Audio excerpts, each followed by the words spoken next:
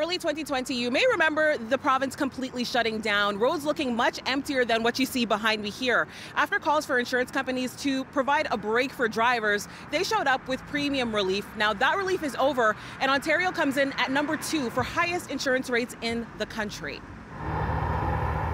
In 2018, the average Ontarian was shelling out about $1,473 per year on auto insurance. Now, on average, that number has climbed to just over $1,600. When you break it down further, there's one city you may be able to guess has the highest insurance rate in the province.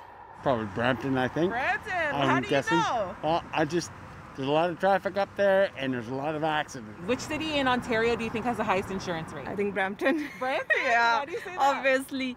I think because of the accident rates and collisions, maybe these are reasons. That's why they have very highest rate.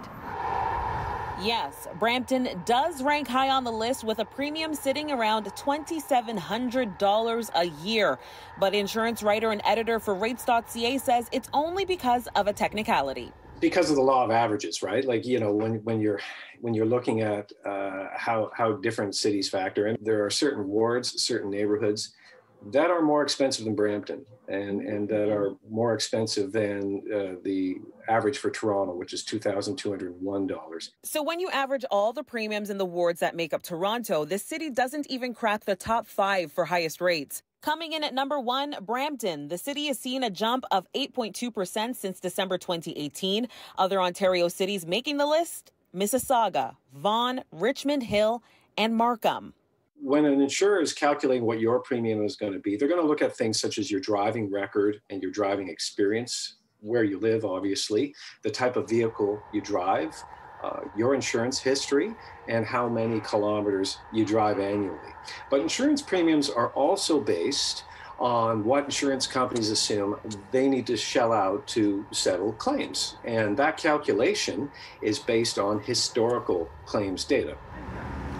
If you're looking to trim the fat on your expenses when it comes to auto insurance, Liam says it's all about knowing your options. Just get an insurance checkup. Let them know you're driving less. You could get your vehicle classification changed from commute to pleasure and lower your annual kilometer count. That's going to save you some money. Some other things you can do: take some time to shop around, and that's where rates.ca comes in. Our online auto insurance quoting tool is free to use. You just punch in a bit of information about yourself, and within a few clicks, you can review premiums and policies from more than 30 insurance companies.